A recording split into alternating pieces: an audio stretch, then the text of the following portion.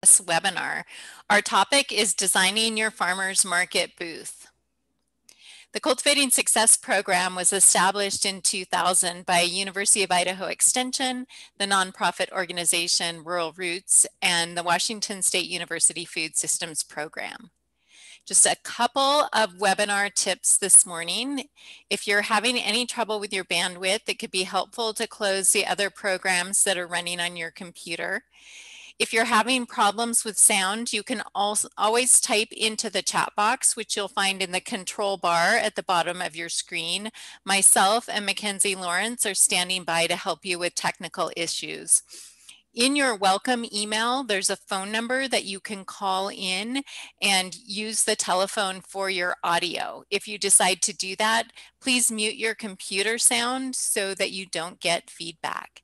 At any time during the presentation, you can type questions for Diane into the Q&A box. That's our preferred place for questions. We'll have some time throughout the webinar to answer those questions.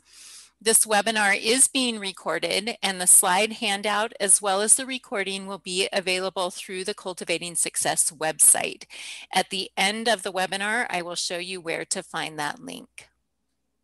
I'm really excited to have my friend and long-term colleague, Diane Green from Greentree Naturals in Sandpoint, be our presenter this morning. Diane is one of the co-founders of the Cultivating Success program and has been an amazing farmer mentor through the program, as well as to many interns on her own farm in Sandpoint. She's an amazing marketer, has taught so many marketing workshops and classes over the last 20 plus years. We're really delighted that you could be here today, and we appreciate, Diane, you sharing your vast wealth of farmers market experience. Thanks for the opportunity to share again. So I'll try sharing the screen. Perfect.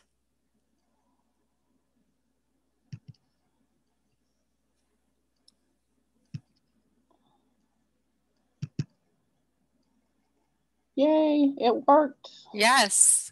I never know if these things are going to work. I am computer challenged at best, but so happy to be here with you guys today. I need to move forward a little bit here. There we go. I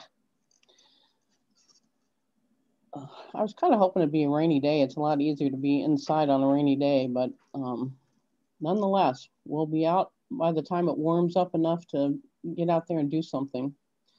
So just a quick overview about Greentree Naturals, and you can learn more than you ever wanted to know by going to our website. But we've been making our living by what we grow and sell on our farm for almost 30 years now. I don't know how that happened, but we have gone through a lot of different phases of what we grow and produce. We just added growing seed crops a couple of years ago, and I'm pretty excited about that. And we continue expanding our collection of value-added products. But after 28 years of selling at the farmers market at Sandpoint, I officially retired from there in 2018 to start selling full-time at our farm stand, which has been a really wonderful transition, and I'm really happy to be doing that.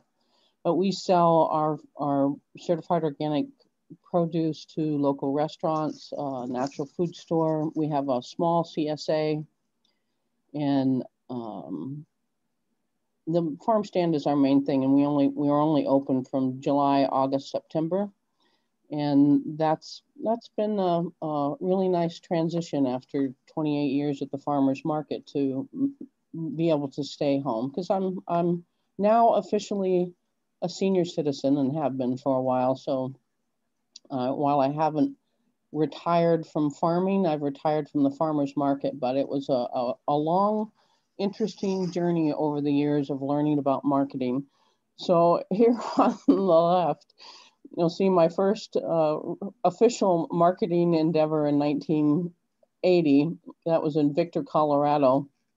I somehow thought selling watermelon juice would be a great idea. I I might have sold 2 cups of watermelon juice and ended up having a really good time, but didn't make any money at it. But so I've done a lot of craft shows and a lot of different things over the years. But when I was invited to bring my crafts, because I was doing craft shows here in Sandpoint in the early or the late 80s, and I was invited to sell at the farmers market, and that picture on the right was my first year at the Sandpoint farmers market. And that was only the second year that the market was open. And when we started the farmers market in Sandpoint, there were only 10 vendors. Initially, I was just selling garden crafts and excess produce. And then after a couple of years at the market, we started expanding our gardens and eventually turned a hobby into a way of a more sustainable lifestyle. And then over the 28 years as a farmer market vendor, I observed and made a lot of changes. And when I officially retired from the farmers market in 2018, the market hosted over 50 vendors. So quite a transition over those years. I saw a lot of things change, and it's wonderful that our farmers market has grown to what it has. And this was in the last year that I was at the market. And I love teaching. I've taught a lot of classes on selling at farmers market, and in the process of going through creating this, I kind of spent a lot of time looking at other presentations that I'd done. And I realized that when it comes to designing your farmers market booth, which was the topic of today's presentation, that a lot of the process is just about marketing. And there's plenty of options for how you can set things up.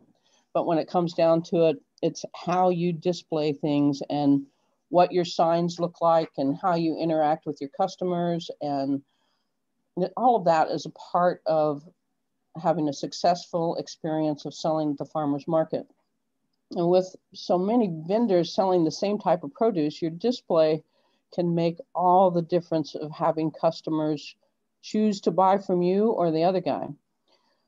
Our location in North Idaho really limits what we can grow, so it's typical for everyone to have a lot of the same thing, especially in the spring. Lots of greens like chard and kale and spinach and lettuce and arugula.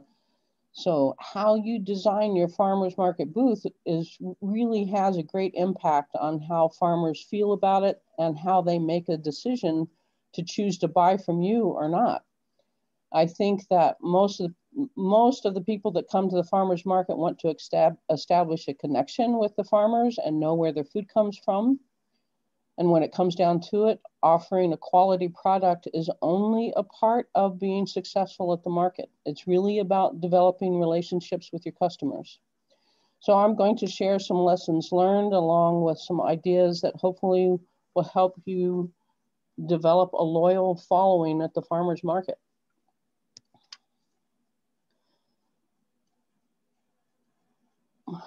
Market research is really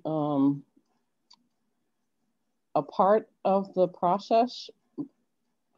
It can be a positive and profitable experience, but it's different than other methods of sales. If you haven't sold at a farmer's market before, it's a good idea to start by doing some basic research. And by that, I mean looking at what other people are doing. If you can come up with something different, do that. It's more in how you present that. For growing in northern Idaho, we're pretty limited to a lot of things that we do unless if you use season extension to do things like that, it'll really make a difference. But no matter what you're selling, arranging your products in an eye-catching manner really makes them more appealing to customers. And the basic principles of marketing apply for selling at farmers markets. So thinking about, I have found over the years that one of the best things I could do was spend some time doing that market research by visiting at least 3 farmers markets and in the area, walk around with a notepad and make clear observations and make note of what attracts you to that particular booth as a customer. What do you like and what don't you like about those different booths? It's really, if you see a lot of people standing in line for something, why do you think people are there? I mean, you need to do some homework and really take a closer look at what's being sold, how much are they charging, kind of looking at all those kind of things. And that's really important, that you assess what's out there and consider doing.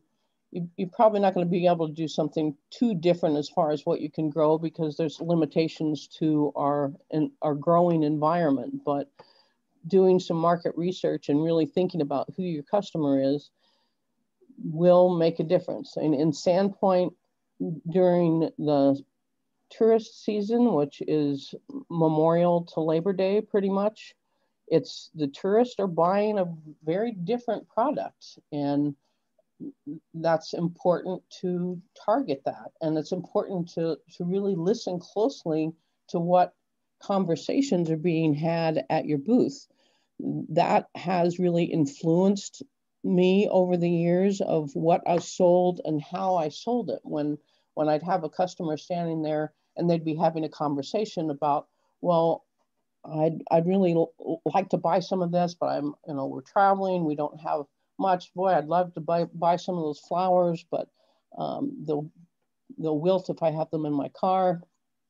I always kept a notebook, a little spiral at my stand at the farmer's market, and when I heard comments, I wrote them down, and whether they were buying from me or not. And this is a customer that I remember him coming the first time, and he was a long-term customer for many years, came asking, I just want a little bit of everything. I wish it was all packaged together. So because of his comment, I started making stir-fry specials. And that's something that was unique. It took more time for me to bag those up, but I would sell out of those every week. And it was a customer's idea, really, that put that in my head. Customers love signs and explanations. I think it's really important that you take the time to help your customers be informed shoppers. I love the sign. One of the market vendors in Sandpoint had this up at their booth, and it's a perfect one. But really, when it comes to a farmer's market, it's important that you think about the fact that you're not only selling your produce and your product, it's about establishing and creating a relationship with your customers. And a part of that, by showing them and sharing them photos of your farm, and it doesn't have to be a big photo album, just a couple pictures would do, but that gives a connection that you're more than just a product that you have in hand, that if they can see photos of your farm, photos of your animals, whatever you happen to be selling, that's a really nice way to give them more of a perspective that you actually grew this, you actually created this, and it's not a grocery store. And people come to the farmer's market because they want to have a relationship with the farmer that grew the food. Having handouts and flyers to explain your production methods are really good things. And recipes are absolutely indispensable handout for customers. One of the things that I think it's really important that you, when you do your walkabout and look at what other people are doing, that's really look at what you like. I mean, when you walk around different farmers markets, and I encourage you to do that, go to at least 3 with a notepad, make note of what do you like about that particular booth? What do you like about how those farmers have set up their display? What what makes it interesting to you, what appeals to you, and then know that that is what draws the customers in, how it's designed, how it's displayed. We go for a country look. So I have, you can see I've got, this is my display. I've got chickens on the tablecloths, and well, actually this is at my farm stand, but having a personal touch and being unique with your display really makes a difference. This is when you think about the configuration and your display options. I mean, there's a lot of different things you can do. Pack River Farm are, they took the Cultivating Success workshops some years ago and have been very successful at the farmers market. They ended up, when I retired from the farmers market after 28 years, they actually took my spot. And the U shape is what we've always used at the farmers market. Well, not always, but for most of the years, this configuration. But as time went by, I realized when you have a lot of shoppers there, this shape can be limiting to how many people can get into it. So with our booth, we actually ended up tilting those tables, tweaking those tables out so it allowed more room for people to access, because if you have a couple people in there, then other people can't get in. So you really want to think about how the flow is, how many people can get into your market space. So this is a standard U shape, and a lot of people use this. Tablecloths are really great for hiding what's under the tables. And I think one of the things that people were always saying, and listening to my customers, people are always coming by and wanting to take pictures of our display. And that's really a part of why people come to farmers market, is to see the beautiful produce, but they also want to have a relationship with the farmer that grew the food. And part of that is something that we need to do and create by how we display what we have. I took this off the Pack River Farm website, and this is just using 2 tables instead of 3, which is a nice way to do it. And it's more open up and allows for easy access. And you can see that on each of the items that they have there, they have their farm name.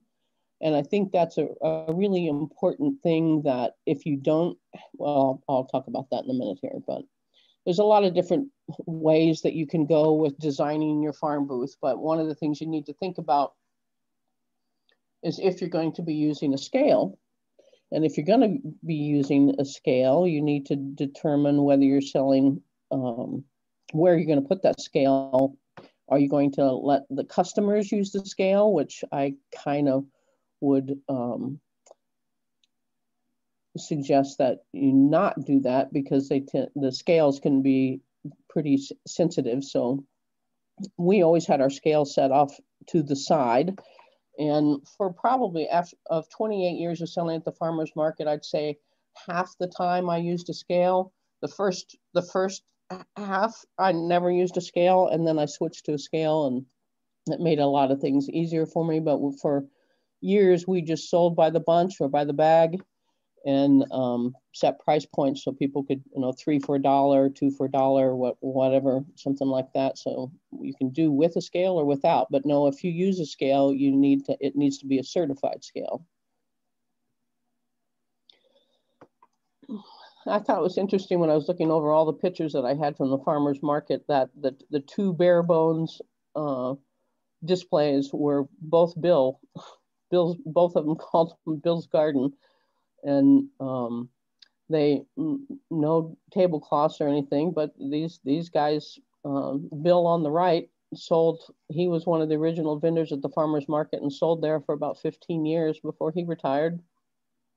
And Bill on the left sells to supplement his Social Security, and he always has a nice offering, and it's pretty basic. So you can see that it can be any number of ways. You can add some country charm to it, or you can do a bare bones approach. And one thing about the markets, our farmers markets are happening rain or sun or sleet or whatever. So you need to think about some kind of cover.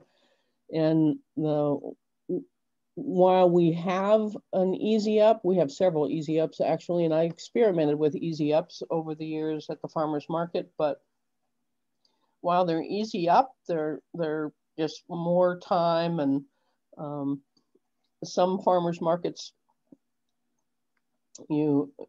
they limit how you attach an easy up to the ground. So you might have to use some kind of weights to hold it in place. You're not allowed to put stakes in the ground. And of course, if it's in a parking lot, you're not going to do stakes. You're going to do some kind of weighted material. So we opted to use the big umbrellas, and they mostly were to provide a little bit of shade. During the summer months, we would move those umbrellas around. And more than anything, it gave us something to stand under if it was raining.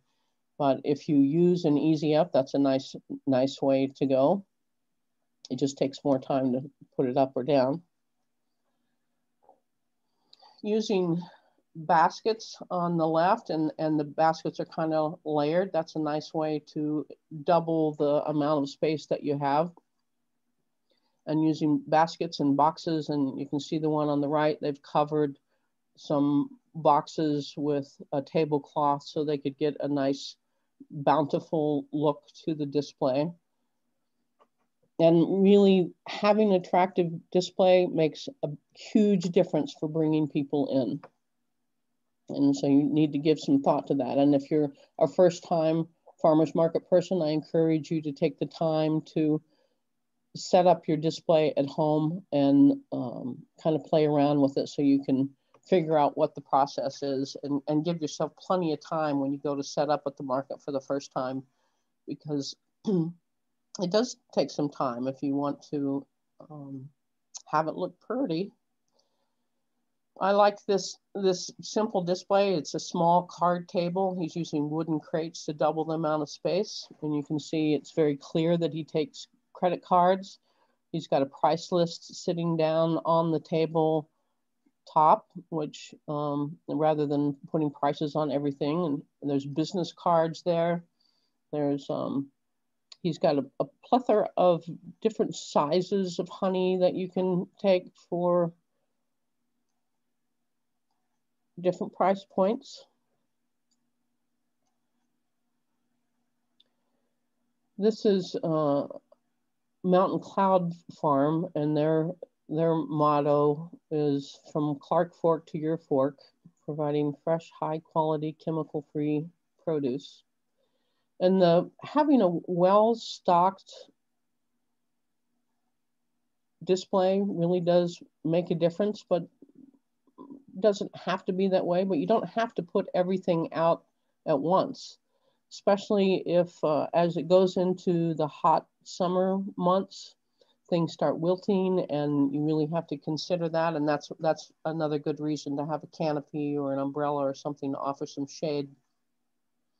But once it starts getting hot, it's pretty challenging to keep things crisp and fresh.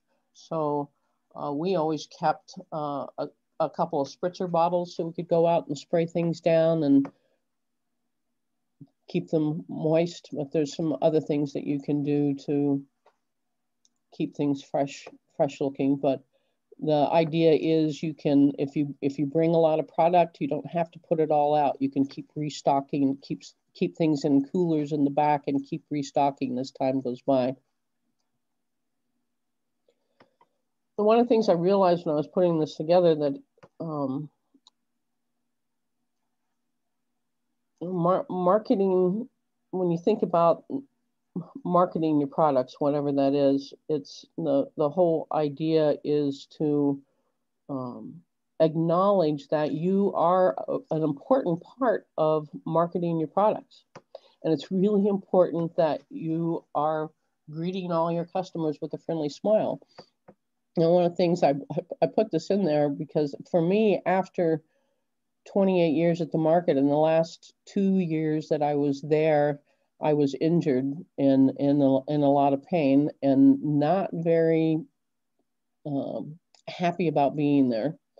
And I didn't have the greatest attitude. So fortunately, Alicia Best, who was an intern with us in 2003 and sold with me at the farmers market for the last 6 years that I was there, was smart enough to tell me to go around back and sit down and leave the selling to her. And at our farmers market, we have a rule that the person that grew the food has to be there. You can't hire an employee to come and sell your products.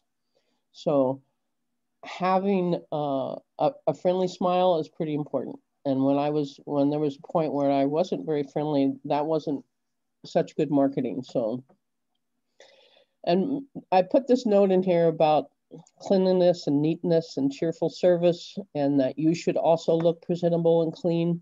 And it seems like a no-brainer. However, over the years, some folks at the farmers market, not uncommon to see, they look like they just came out of the field. They've got dirt all over them. They haven't combed their hair. There were a couple folks over the years that would come barefoot and their feet are all muddy and dirty, and their display didn't look very clean. And I mean, they had beautiful products, beautiful produce, but it wasn't clean.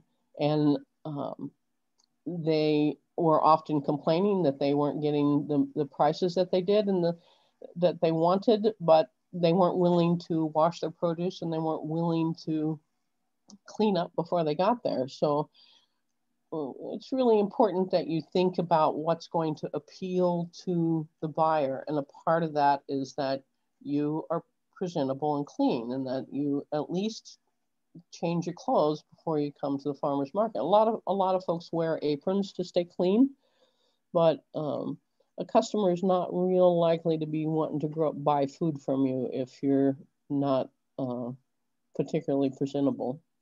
And it's important throughout the market, because most markets are open for 4 or 5 hours, that you at least every half hour, if you can, walk around the front of your booth and look back at your display often and look for coffee cups, rearrange things. People will leave things there.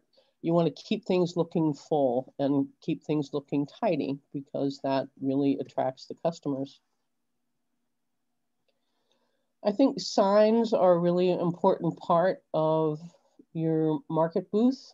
It's really the signs, I mean, what your display looks like is really important, but the signs are also something that your customers, as they're walking by, I mean, why are they going to choose you over the other 20 vendors or 30 vendors or whoever are there? So I like this handmade sign that Muskrat Hill Farm took, and they actually also went through the Cultivating Success Small Farms program some years ago. So it's really important that you think about different ways of marketing what you have, and signs are a good way to do that. You can hardly see that one on the left. It's organic heirloom lettuce. And of course, if you're certified organic, you want to advertise the heck out of that. So over the years of listening to my customers, and I always keep a notebook at the always kept a notebook at the farmer's market. I always keep a notebook at my farm stand now. And I listen to customers, and I can't tell you how many people would come in, just they'd read my signs, give peas a chance. Oh, isn't that cute? Or all beans are not created equal. And people would come in just because of the signs. So it, for the most part, as people are walking around, especially if you're dealing with customers, they're looking at your display, they're reading your signs, and that's something that brings them in. So whether they're, I do them on the computer, but or I used to. I now do them by hand.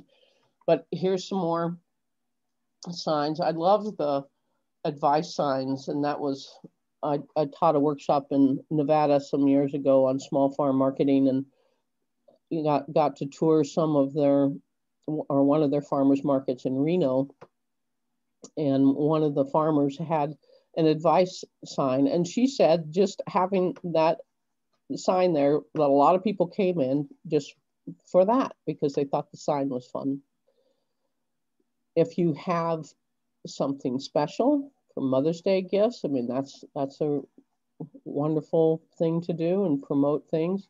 I like this other one, cosmetically challenged spuds, and she's got the little spud man there moving around, and the spud man, he seemed, that was a vendor that set up next to me for a while, and the kids would always come in to see the little potato guy, and the parents would end up buying because of the kids liked the potato guy.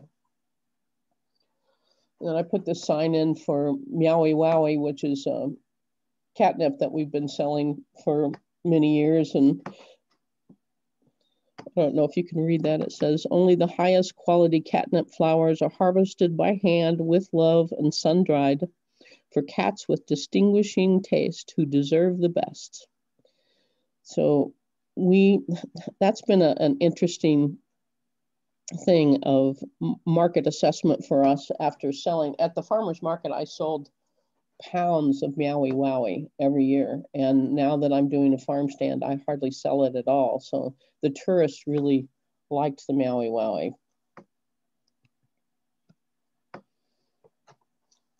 Of course, I would be remiss if I didn't mention regulations. And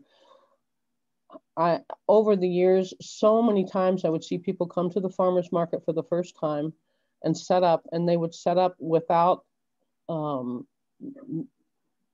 taking the time to review the regulations. They'd get all set up, and then the market manager would come around and go, well, you can't sell that here. So I encourage you, if you have some good ideas for selling at the farmer's market that's beyond produce, for value-added products, or any number of things, you really want to be familiar with the produce safety rules and know what kinds of things, if you're going to do samples, what kind of foods you can actually put out there for samples. You need to know the health department rules. I mean, you don't need to memorize them, but you need to be familiar with these things, because saying you didn't know just means you're going to invest a lot of time and money into something that is not going to bring you equity back. And when it comes to farming, it's really about sweat equity. That's what I call it, because you put all this time and energy into producing, growing a product, and you want to sell it. You want to get something back.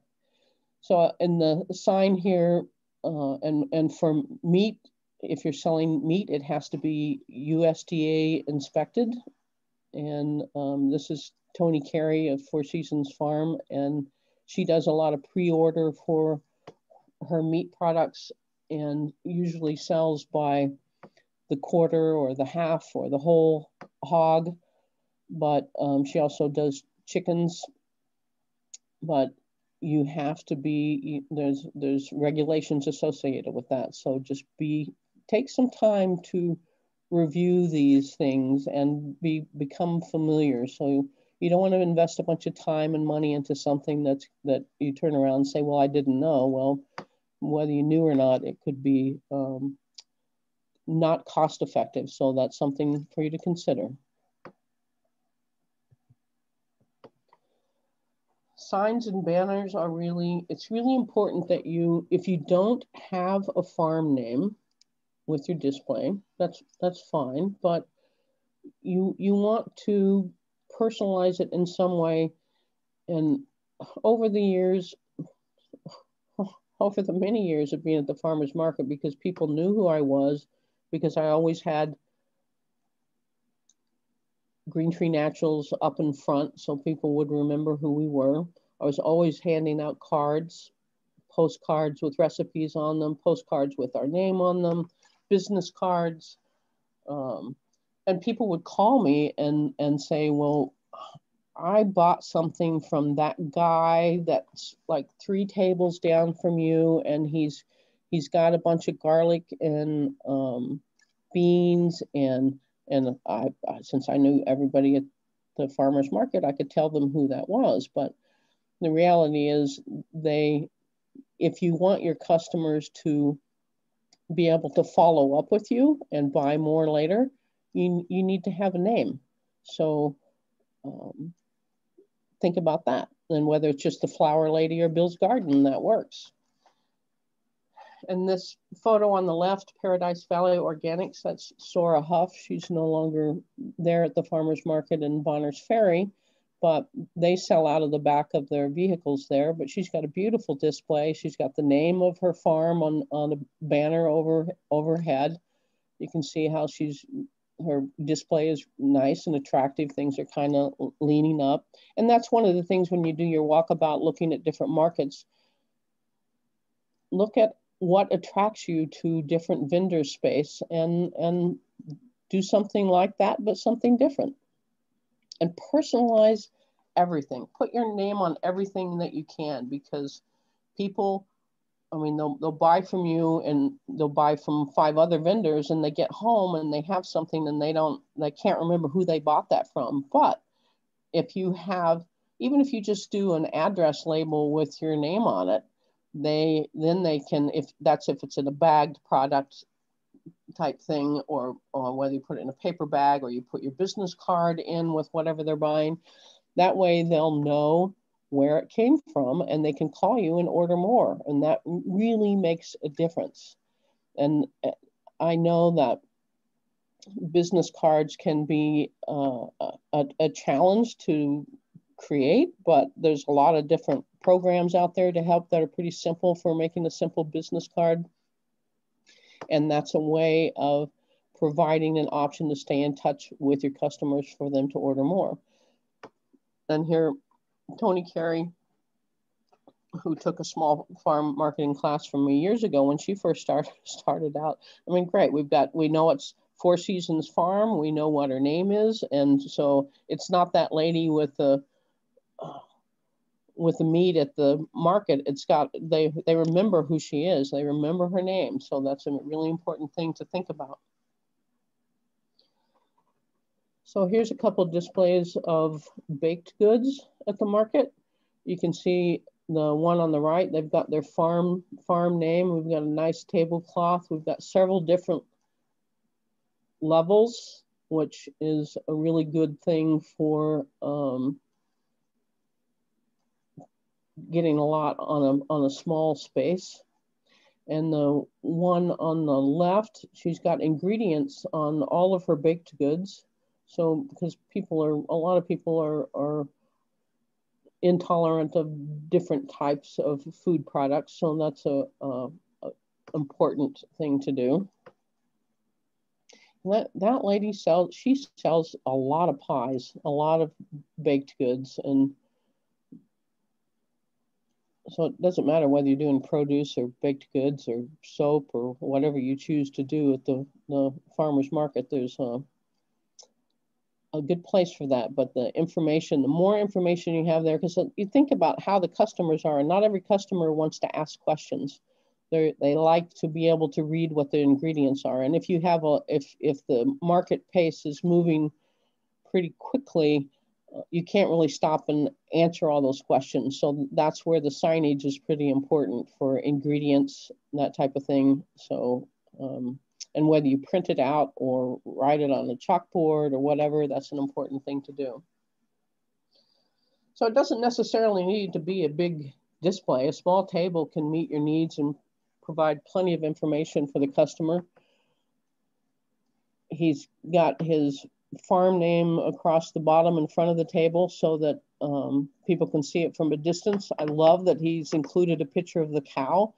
If you're selling eggs, have pictures of the chickens. If you're selling, well, I guess if you were selling meat at the market, I don't know if people want to see the cow. They might, people for the most part don't want to think about the animal when it was living. They want to think about it on the barbecue pit. But He's got the name of his farm. He's got all the information there and price points, and he's shows that he was been approved by the Idaho Department of Agriculture. The information is important that you put that out there and have that. And for local cheese, this is a former intern of ours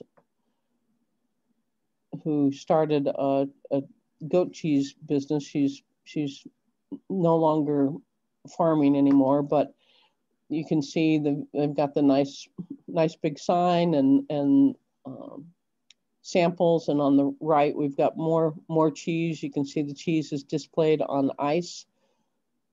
That's an important thing you need to really think about food safety regulations as you're doing your displays and how you can most meet the needs of your customers and keep things safe.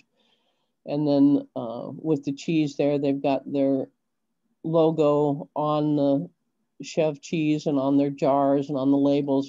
If people buy from you and walk away, you want them to be able to find you again. And even if you just do a return address label on your products, on the bag or whatever, but get those business cards and put the business card in everyone that goes away so they remember where they got it. So keeping things cool and fresh. I'm giving you an example of greens. There's a lot of different things that you can do for selling greens. We've got pre-bagged greens, and the bagged greens on the bottom right there, they are sitting on top of blue ice that is covered with a towel. I'm not going to answer that phone. And then we've got head lettuce in an ice chest that's kept in the back, and then they bring the lettuce out individually on a protected area. And then here we've got lettuce where you just self-serve. And so there's different ways that you can do a lot of different things. And when you're going around the market for the first time and really looking at doing your market assessment of what other people are doing, pay attention to how many vendors are selling lettuce, how many vendors are selling the same thing, and see if you can do something a little different. That's important. Your signs are a really important thing. We've got local plants grown from local seeds. That's an important thing to a lot of people. Here, Arlene Yackel was at our market in the earliest days, and when she first started coming, she was, everybody referred to us as the Iris lady, and she wasn't selling very many irises at all, and she changed her marketing and started putting pictures of the irises out there, and it really made a difference. She increased her sales, and so think about that. You got to think about, I mean, originally I think she was just writing on the iris corms what color they were, but once she started putting pictures out on the corms, she started selling them like crazy. The more information, the better. You want to make it easy for your customers to read about what you have to sell, and provide those shy customers that don't want to ask questions. I love this. That's Tony Carey's display on the left there, using a fork for her sign. And then on the right, there's just planting instructions and description of the eggplant. And if you're certified organic, you put that on everything so people know. And there are regulations to whether you can use the word organic on a product if it's not certified. So you need to know those regulations. Don't just be guessing at things. Plant sales, this was in Hayden Lake some years ago.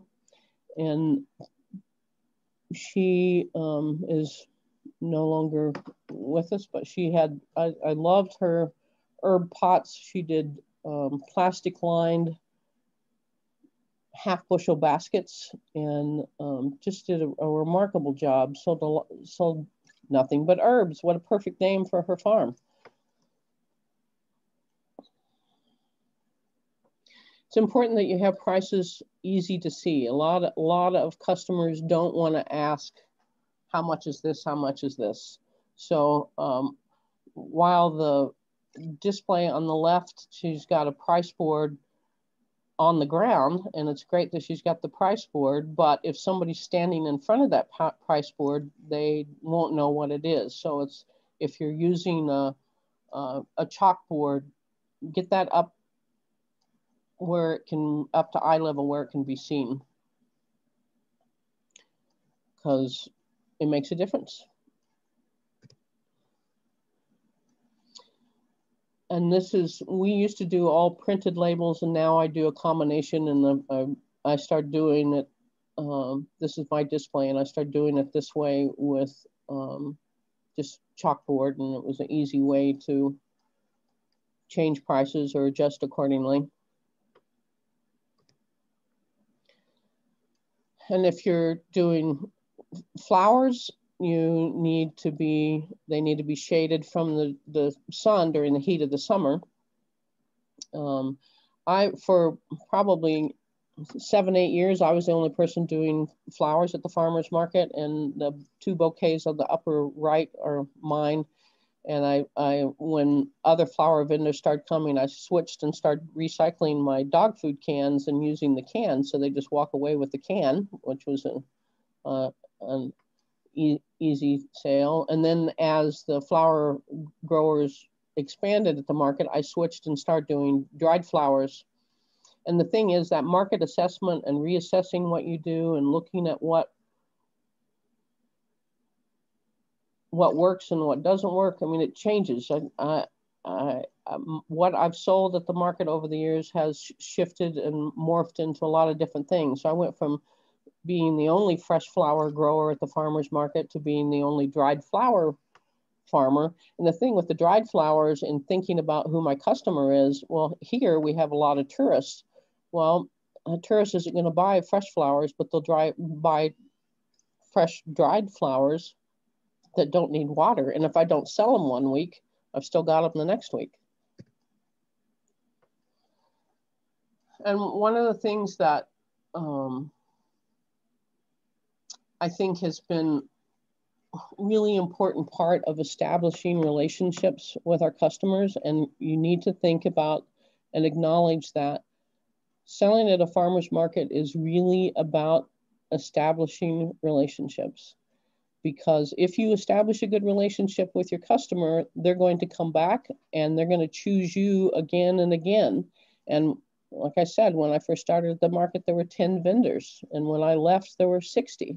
So why are they going to choose you? Well, I've always been of mind that it's important to let your customers know how much you appreciate them. So I've always grown a lot of parsley, and I keep bunches of parsley and some small herb bunches that I often will give out for gifts. I also keep single flowers available that I give out. If somebody buys over $10 worth, I'll give them a single flower.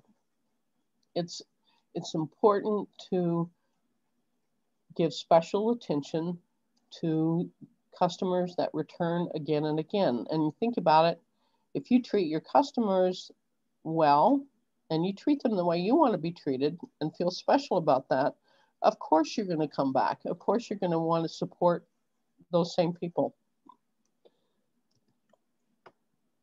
So like I said, I retired from the farmer's market after 28 years, and I took all my market tablecloths and turned them into skirts for my farm stand. And now the farm stand is down at the bottom of our driveway, and we only sell one day a week on Thursdays from 3 to 5:30 during the peak of the season. And I've brought over, I love that I have my tablecloths that I had at the farmer's market for all those years there, and it's ended up a lot of my customers from the farmer's market now come out to the farm and show their support and have stayed with us over the years. And I love that. I love that it continues. And I think the farmers market is a great place to start. And when I started, I didn't think that I would end up being there for that long, but nonetheless, I did. So I think that's what I have, and we can open it up for questions. Great, thank you, Diane. I'll encourage everyone that's participating today to go ahead and type your questions into the Q&A box that you'll find in the control bar at the bottom of your screen. To start off, Diane, I wonder if you could talk a little bit about how you decided where you would put your cash register and how you conveyed to your customers what you took in terms of payment, what types of payment you took. The cash box, I kind of set it in the at the farmers market. I had it back behind the table, and I ended up having the scale on one end of my U-shaped display, and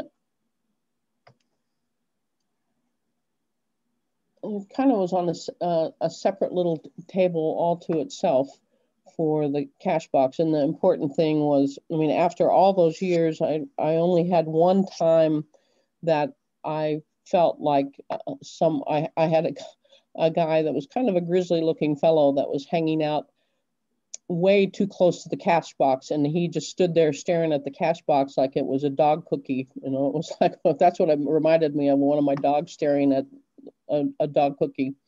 And it was the only time I ever felt threatened by somebody potentially robbing me. I mean, I ended up giving him some food and sent him on his way. But it's important that you keep your cash box back and out of the way. A lot of vendors will just wear a fanny pack and do everything right from there. So there's different ways you can do that, but we always kept just a cash box around the back, and I always had one helper with me, so that Alicia Best was with me the whole time, and so we could both be helping add and deal with money. And did I answer that? Yes, I think that the second part of my question, and you did show a nice slide of somebody showing that they accepted MasterCard and Visa.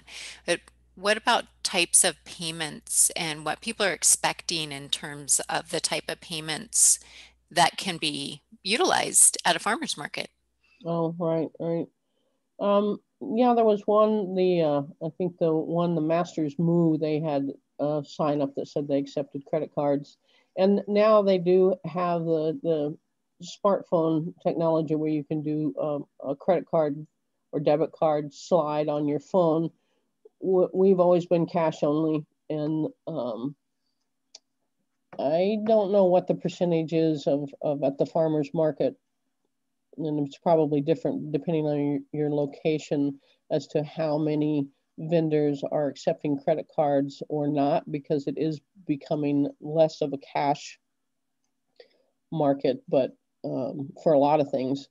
But we do cash or checks, and we've over the years of accepting checks, I never had a bad check, and we accepted checks from people traveling from all over the country. So at our farmers market, food stamps are accepted, and I can't say that I ever had anybody offer food stamps at my booth. I know that a lot of the farmers at the farmers market do accept food stamps, but we were always known to be a little bit higher than some of the other vendors on some things and a little bit lower than others. I think we were pretty average, but we pretty much did cash only service, and it's the same at my farm stand. So if I was accepting credit cards, I would have to increase my prices to make up for the percentage difference. So it's just a choice that you'll have to make. But I think for the most part, a lot of farmers markets are probably 50-50 as far as whether they accept credit cards or debit cards or cash only. It's just something that you have to decide how you want to do that, make that available to your customers. Great, thank you. We have a couple other questions that have come in. One is, how did you handle more than one person wanting to check out at the same time? They just stand in line. I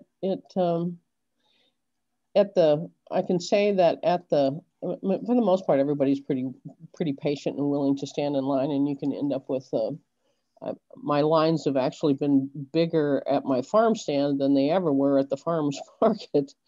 The big difference is at the farmers market, people would come and shop they'd want to shop a little bit at my stand, a little bit at the next guy's, and kind of spread their dollars around, where when they come to my farm stand, they're coming to buy their week's worth of product. So I have to say my lines have been bigger here, and I do have signs up that say social distancing and be respectful of each other with COVID happening. I think that's important, but people are pretty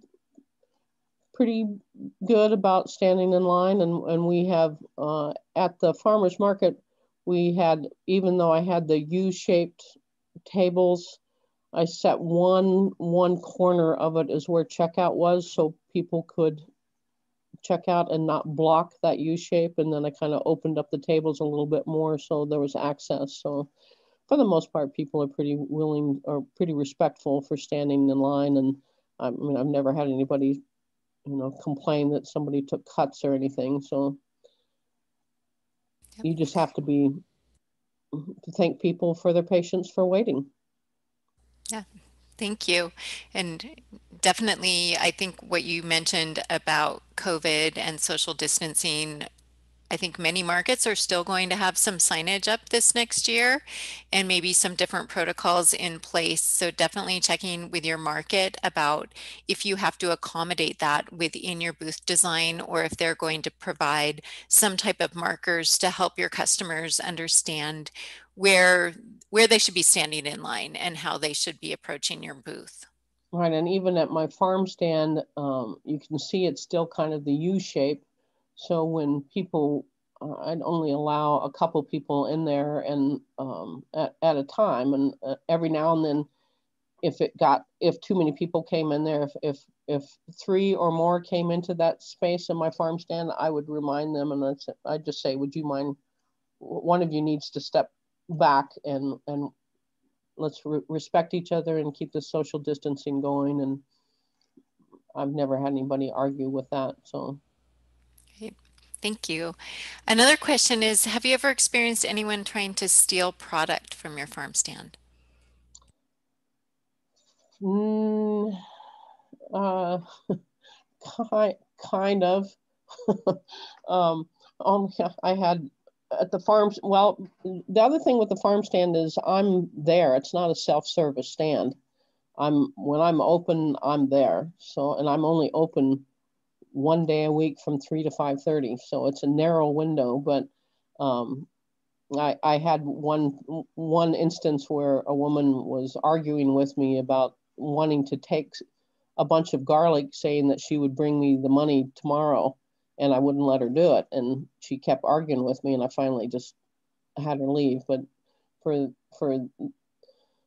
other than that, I kind of inventory everything that goes out. And I think at the farmers market, I had one instance that I was aware of that someone took something. And my feelings are, for food wise, if in the times, there were a few times in Sandpoint at the market where there'd be someone that looked like they were pretty destitute, and like the guy that was staring at my money box for 15 minutes, and I just gave him some food and sent him on his way. And I think that has not been an issue. And so it's important to keep an eye out and pay attention, because the thing is, we all as growers, we work a lot of hours. There's a lot of time and money investment and sweat equity into growing the crops that we have to sell. And whether you're doing crops or baked goods or whatever that is, it's important that we have an income back from that, as we're not doing this for nothing. So Absolutely.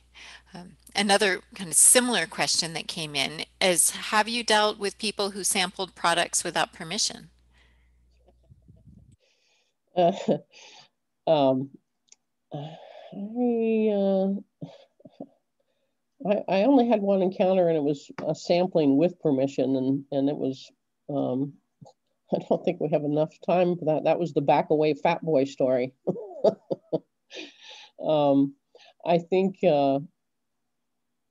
yeah, I've never had anybody sample anything without permission. For the only things that I have samples of, and sampling is a really good thing to have, but you need to follow the produce safety rules on that. But like I always have baskets of cherry tomatoes, for example, and I will always have a sample of cherry tomatoes available so people can, and I encourage them to taste them. So different things like that, as far as tasting, if it's something that's tempting, I try to have samples available, but you also need to be aware that there's limitations of what you can have out there for sampling. But I can't say that has been an issue, no. Okay, great. Thank you. And something thinking about in terms of like sampling or how you package your products, maybe. We have a question about, where do you get your packaging supplies? For instance, like your bags that you use for greens and other products. We switched to biodegradable, compostable bags a couple of years ago, which really, I mean, they're not cost effective. It just drives me nuts that if it's biodegradable or compostable, it costs twice as much. It shouldn't be that way, but it is what it is. And I bought I'd have to look that up, and we can always follow up with an email to anybody. I couldn't tell you where I ordered those bio bags, and over the years, I used to order rolls of bags, and I still do. But you can order produce bags usually from restaurant supply type places, or as time has gone by, I've experimented with a lot of different things, and if you can get them wholesale, all the better. But I can't say that I have one particular place, because even if you find a good place on a roll of bags, the shipping is so high that it increases the cost. So I couldn't tell you that off the top of my head, but most of those type supplies we get through the local restaurant supply place, which I'm sure wherever you are, there is one of those. So look for restaurant supply. And if you're looking for biodegradable bags, that's something else, or containers. We've switched to using more paper bags as much as possible for things like tomatoes, and trying to back away from plastics, but it's pretty hard to do.